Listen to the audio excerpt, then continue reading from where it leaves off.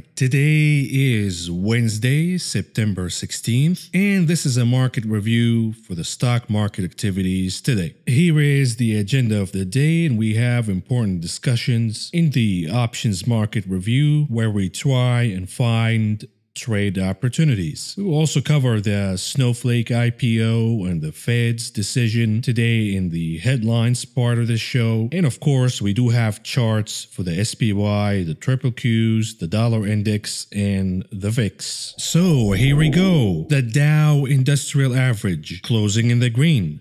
36.78 points or 0.13%. The Nasdaq closing in the red. 139.86 points or a decline of 1.25%. S&P 500 in the red by 15.71 points or 0.48%. Moving on to the sector's performance of the day. Look at this, energy making a comeback finally and taking the gold medal. Silver goes to real estate, been outperforming all week, and the bronze goes to industrials. The laggards of the day led by technology, communication services, and consumer cyclicals, aka Amazon. And that is of course because the majority of the consumer cyclicals sector did okay today. However, the weighting of Amazon is very large on the sector. Moving on to the futures market performance. Leading the gainers of the day, crude oil. And of course, grains, specifically soy products, and canola building on the gains it had earlier in the week. Lumber, OJ, same story in the green today. The decliners of the day, coca. Coca had an impressive rally yesterday. Today it's giving that up. Coffee, a small decline here, perhaps finding a bottom to resume the rally at some point. And of course, lean hogs for reasons we've explained a few days ago. The volatility in lean hogs vary on the news of Chinese demand and the virus or the disease rather in Germany. The pig's disease, not the human's disease.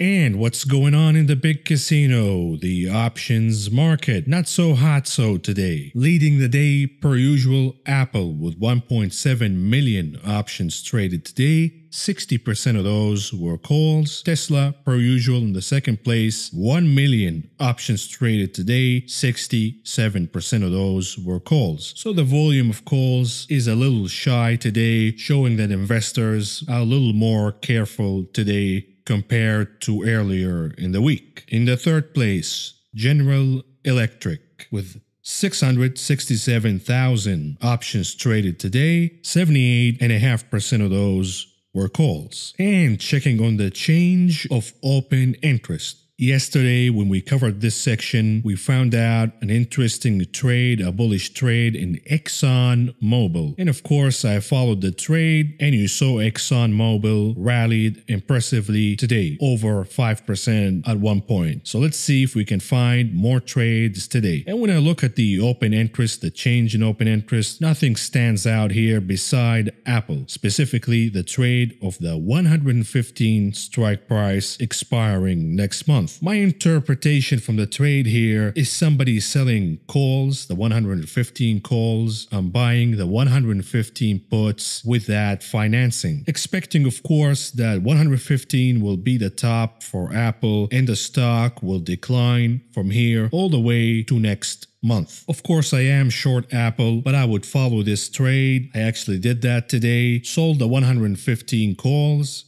and bought the 115 puts expiring next month. And to validate the theory here, we move to the decrease in open interest, and you can see the bullish trades on Apple, the calls, specifically anything over 120 is being closed at least for short-term expiration, meaning that traders are realizing that Apple is not going to rally beyond 120 bucks anytime soon. And now, moving on to the headlines that shape the day. Starting with some economic news, we have a report saying that 60% of small business closures are now expected to be permanent. Of course, you heard the propaganda from the Fed chairman today saying that we're overseeing economic recoveries in many sections, and now we are in the expansion phase of the recovery, which of course this report throws cold water at, and of course that narrative is bullshit to begin with.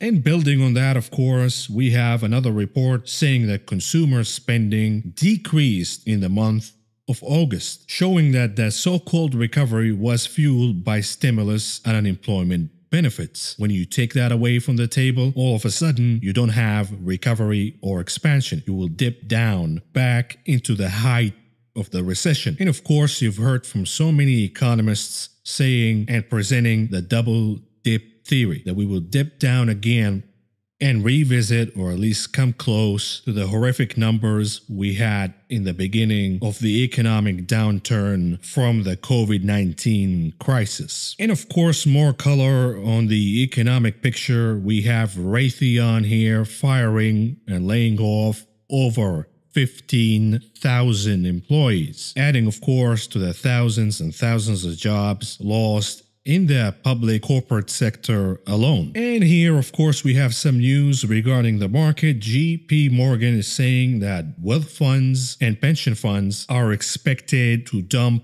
over 200 billion bucks in securities very soon. So while the big guys are dumping, the gamblers, retail, and the Robin Hoodiots are stampeding to buy. And now let's shift to one of the two major stories of the day, the Snowflake IPO. We knew that there was a big demand on this IPO, specifically when the news came out that Berkshire Hathaway and Buffett is investing in the name. The IPO was priced yesterday at 120 bucks. However, today we saw the stampede and the mania on this IPO lifting the price all the way to over 250 bucks, more than doubling the IPO price. And of course, taking the valuation of an IPO company that is still in its growth stage to over 70 billion bucks. This is of course an indication and an illustration of the mania, the market bubble that we're living in. It is a reminiscent of the 1999 bubble, where you saw speculative IPOs left and right raising insane amount of money, only to be met with insiders and executives dumping stocks, becoming richer, and of course the dummy retail investors who bought the IPO are left holding the bag. I think we will see a similar story here with Snowflake. The stock, of course, closed today down about 20% from the peak. I think that we're not going to see the peak price of Snowflake for years to come, meaning that the dummies who bought at the top are going to be left holding the bag. And of course, if you ask 9 out of 10 of the retail investors who stampeded today to buy this name, in 30 seconds, tell me what Snowflake does. They wouldn't know the answer. They're buying something, they don't even know what it is. They have the sheep, the herd mentality. They heard Buffett is buying. Buffett bought, by the way, from a private investor in the name at IPO prices. They did not buy at the prices where retail investor dummies bought at. And this begs the question, of course. We always talk about the difference in mentality between the rich and the poor. The rich gets richer, the poor gets poorer. Why is that? Because the poor are dummies. The rich dangles a little shiny object, a lottery ticket in front of us, and us dummy retail investors, our eyes light up, we see green, we're seduced by the shiny object, we hand them our money, buying the lottery ticket, investing in a dream at the highest valuations we've ever seen. And of course, the rich takes our money, gives us the lottery ticket, they bank the money, they laugh at us, and what do you know? The lottery ticket doesn't work, the stock declines, and now we're holding the bag of losses, and the losses are becoming severe, and we panic, we sell, we swallow our pride, we realize that we're stupid, and we move on. Meanwhile, the rich now have our cash. They get to buy the asset for cheaper prices and ride the same ride higher again, getting richer in the process. This is how the rich gets richer and the poor keeps getting poorer. We have no dignity. Apple, Tesla, all these stocks priced at insane valuations. Yet we continue to buy them, believing in a dream, in a pipe dream that will never happen. Imagine if somebody present you with a used car, but they're asking for 10 times the fair market value because they're saying, hey, in the next 10 to 20 years, the value of this car, it's gonna become a classic and the value will increase tenfold. So I'm asking you to buy it from me at that premium. Would you buy that used car? You wouldn't, because you are not stupid. So why are you being stupid when investing in the stock market? Don't you have any bargaining skills? Didn't they teach you that you buy things cheap and you sell them expensive, not the other way around? But of course, the market has been invaded by these zombie traders, brainless traders who have absolutely no clue what they're doing. They downloaded Robinhood, they figured out it's cool to press a couple of buttons and watch their account value as if they were watching the scoreboard in a video game. And of course, you get the stampede and the mania we're seeing in the market.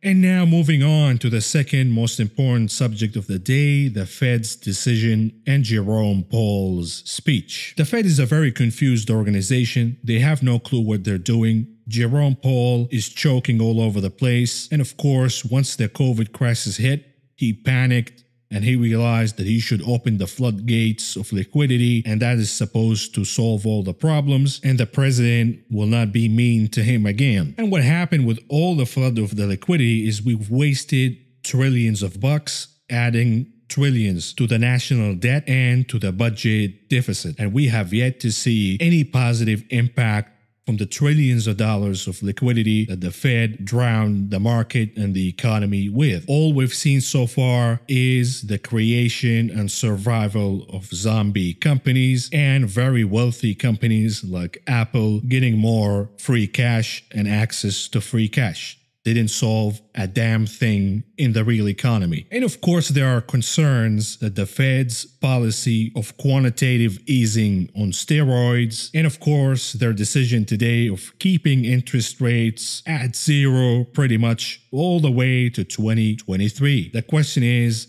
that would create an asset bubble, an inflation in the assets market. It would not necessarily translate to inflation, good inflation that is, in the micro economy. And when Jerome was asked this question about the bubble, he sounded absolutely clueless. He had no idea what he was talking about. All he said is, hey, we've been doing quantitative easing for years and years, and we didn't see any bubble, even in the housing market. Even Stevie Wonder can't see the bubble in the housing market. Yet Jerome, the Fed chairman, says, oh, there is no bubble in the housing market, and there is no bubble in the stock market, and even if there is, we haven't seen any negative consequences from that. So we'll just keep an eye on it and we'll monitor it, and that's that. And of course, we all know that the bubble is there and it hasn't bursted yet. Keyword yet. When that happens, you will see severe economic downturn and severe economic consequences. So let's hear what this moron said about the bubble today.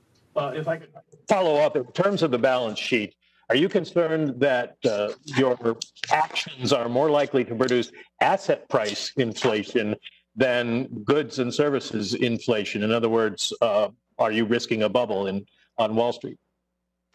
You know, so of course we monitor financial conditions very carefully. These are not new questions. These were questions that were very much in the air a decade ago. And more when the Fed first started doing QE. And I would say if you look at the long experience of, the 10-year, 8-month expansion, the longest in our recorded history, it included an awful lot of quantitative easing and low rates for 7 years. And I would say it was notable for the lack of the emergence of some sort of a financial bubble, a housing bubble, or some kind of a bubble, the popping of which could threaten the expansion. That didn't happen. And frankly, it hasn't really happened around the world since then. That doesn't mean that it won't happen, of course it's something that we monitor carefully. After the financial crisis, we started a whole division of the Fed to focus on financial stability. We look at it from every perspective. The FOMC gets briefed on a quarterly basis. At the board here, we talk about it more or less on an ongoing basis. So it is something we monitor, but I don't know that the connection between asset purchases and financial stability is a particularly tight one. So, but again, we won't be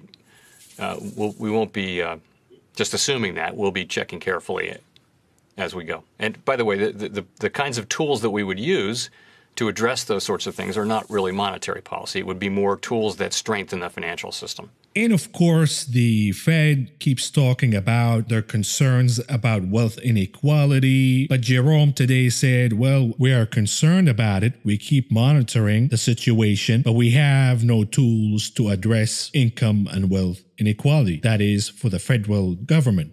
But Jerome forgot that the source and the reason for wealth inequality is the Fed inflating asset bubbles, asset prices by the tsunami of liquidity and free money to public companies and to the wealthiest people in the world ensures that the rich will continue to get richer no matter what. There is a Fed put that would prevent the assets of the wealthy from declining. And that, of course, widens the gap between those rich people in our society who own and control asset prices, and of course between the poor and the middle class who are seeing their wages stagnant and declining, and they have very little ownership in asset prices. But of course, Jerome was all over the place. He was choking, clearing his throat. He couldn't talk. He couldn't put two sentences together. And I think, of course, the market understood that the Fed is out of touch and Jerome has absolutely no clue what he's doing. All what he's saying, oh, we're projecting, we think this happened, well, we don't know, it's unclear, it's uncertain, yet he's making decisions as if things were certain,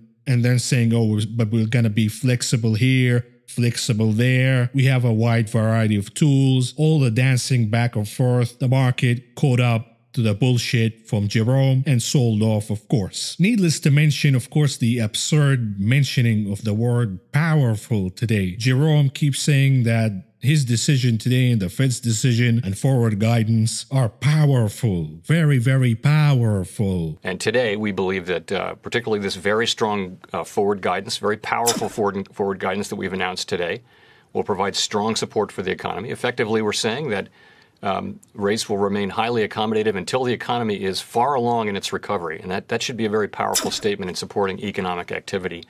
Now we're buying $120 billion in securities per month across the Treasury curve. That's also adding to accommodation. We do have the flexibility to adjust that tool and the rate tool and other tools as well.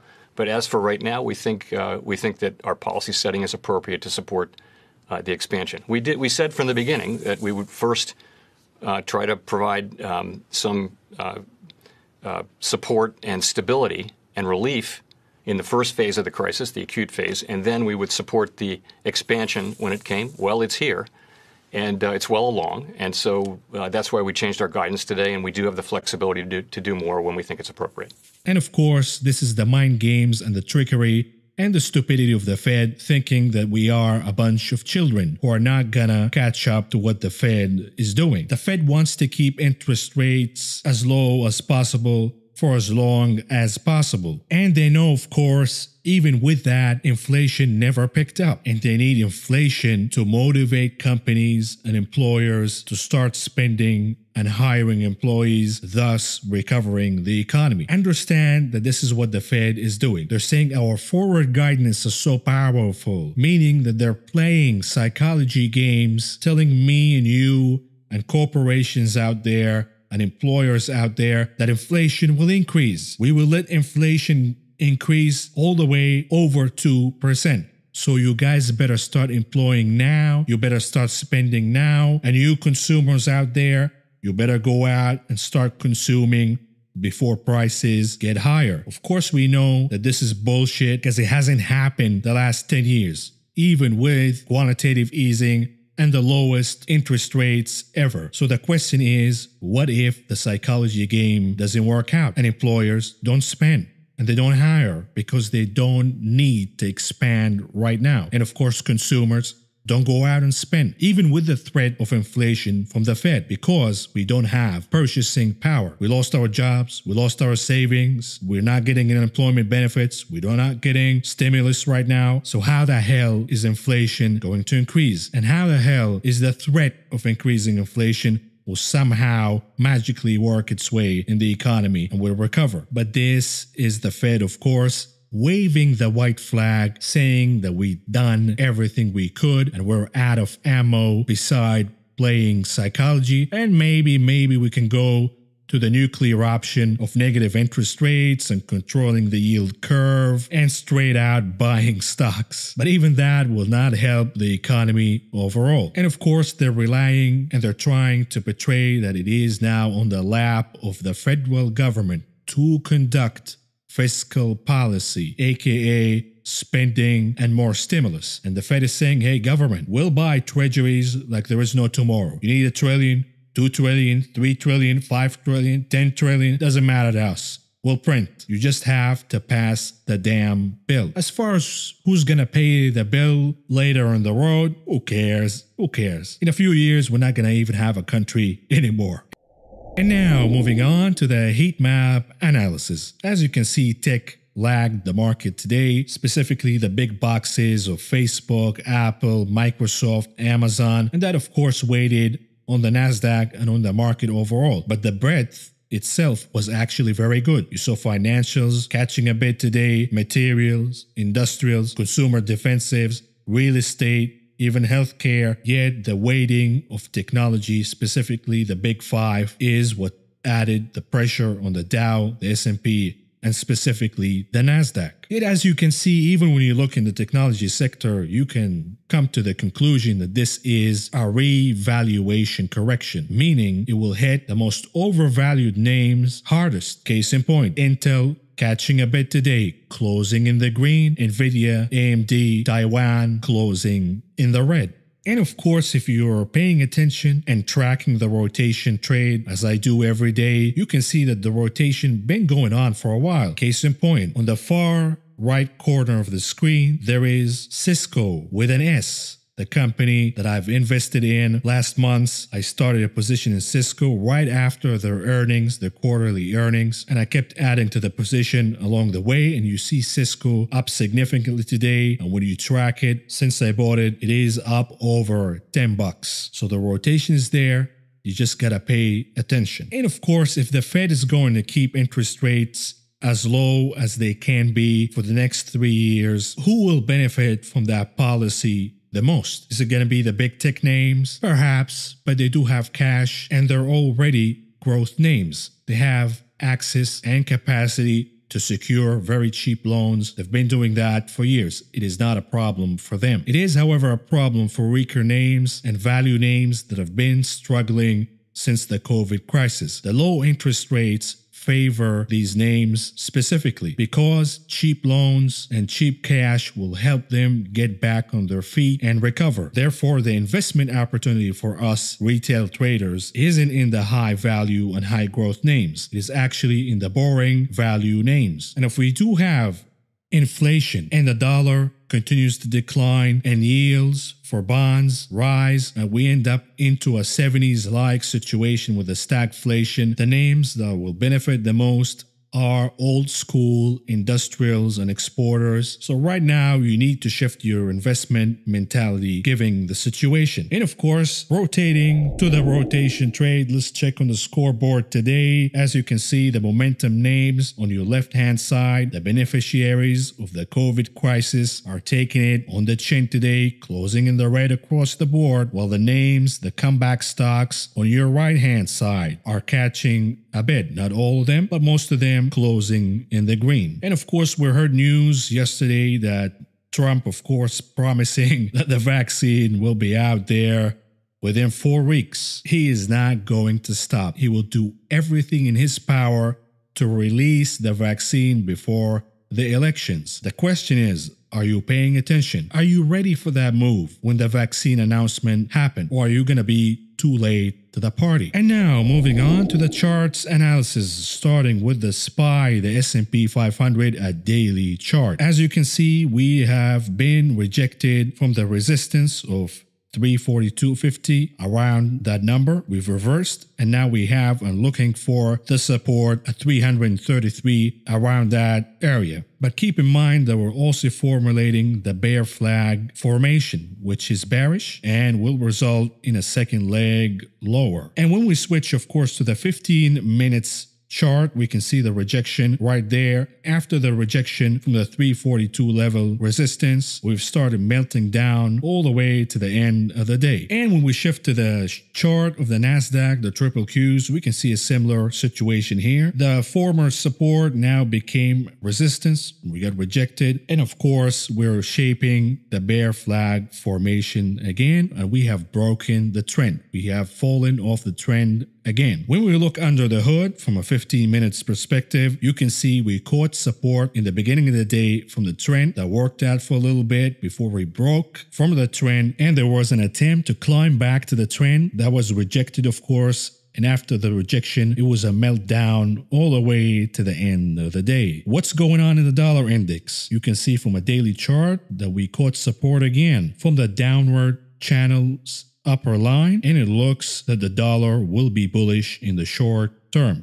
Looking under the hood, 15 minutes chart, you can see overnight revisiting the upper line of the channel again, catching support and rallying, and you can see my projection, short-term projection of the direction of the dollar index. Catching the support and testing it repeatedly and bouncing from it is a very, very bullish charts behavior. And the last chart of the day, we have the VIX. You can see the VIX also catching support again, revisiting support in the blue line and bouncing from it. That is positive for the VIX. And of course, we're waiting and anticipating the next leg higher in the VIX. It is only a matter of time now. And lastly, let's conclude this video. Of course, we have the big anticipated event of Apple out of the way. That was a total disappointment. And we do have the Snowflake IPO. That was another catalyst for the market. It is out of the picture. We saw the Mania. Snowflake will probably trade in the red tomorrow. And we will revisit Snowflake and ask the question, was this a mania that we overpriced the IPO? And of course, the answer will be, of course. And the third event that we got out of the way, of course, a catalyst, a positive one for the market,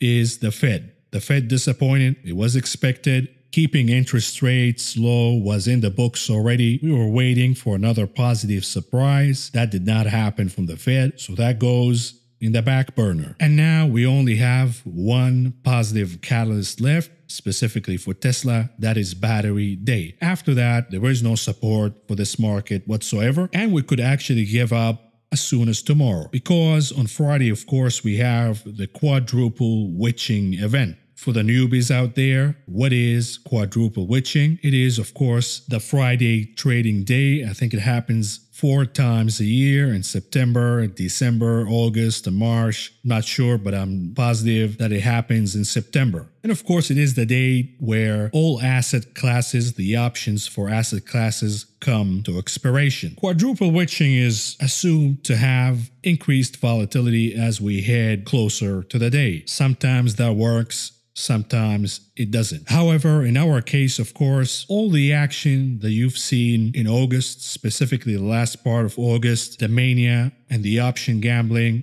that pushed stock prices higher and created gamma squeezes all over the place, the majority or a good chunk of these options are expiring this week, meaning that options riders have accumulated a massive stock positions in the popular names like Facebook and Apple and Tesla are now sitting on these positions, and of course they want as many calls as they can expire worthless. And I say calls, not puts, because the majority of the options traded this month and last month were for calls. So my expectation is that we will see option riders dumping significantly starting tomorrow and on Friday to make sure that they make as many positions as they can expire worthless. So expect an increase in volatility tomorrow and Friday due to quadruple witching. This is, of course, my take.